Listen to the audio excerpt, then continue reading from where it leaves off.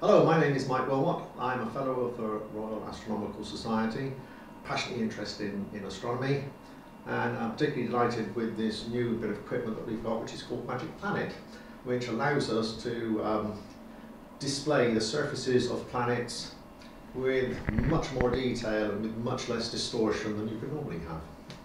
I first saw Magic Planet just over 3 years ago at an Association for Science Education conference, and I was really impressed. We always talk in education now about awe and wonder and the wow factor, and when I saw this running for the first time, I was just absolutely amazed with what a superb representation it was of the Earth, and just how useful it would be to allow children to see the Earth, the Moon and other planets as well, and really see what the surfaces look like.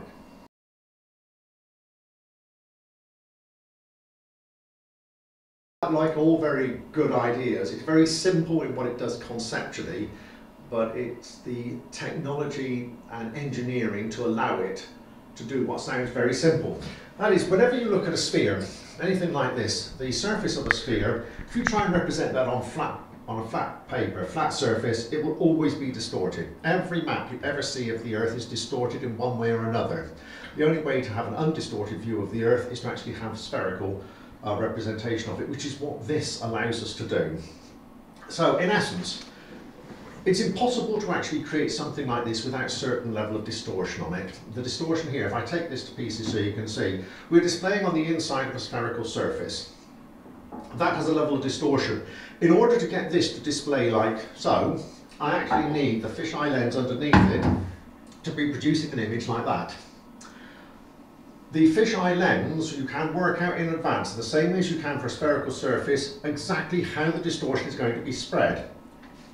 So if I remove that one, what we know is that if we can create the world to look like that and put it through a fisheye lens,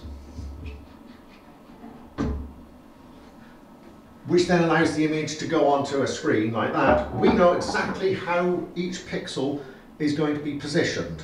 The smart software here, working out for every pixel position that's going to end up on this sphere, it works out exactly where does it need to position it, so the distortion going through a fisheye lens and the distortion going on the inside of a spherical surface means that the pixel eventually ends up on the inside of this surface in exactly the position that we need it to. We have actually mapped the curriculum for a dozen other subjects. So we can use it in modern foreign languages, so we can look, see how languages spread against time with colonization. You can use it in history to represent how there was the spread of different things. So you can see, for example, World War, you can see how the different armies were strategically moved around the globe. We use it obviously in geography. But we can use it in other things as well. For example, one of the things where we use it for is in art.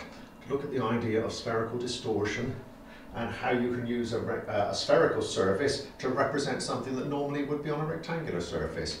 We can use it in technology, we can use it in mathematics, and we obviously use it in science as well.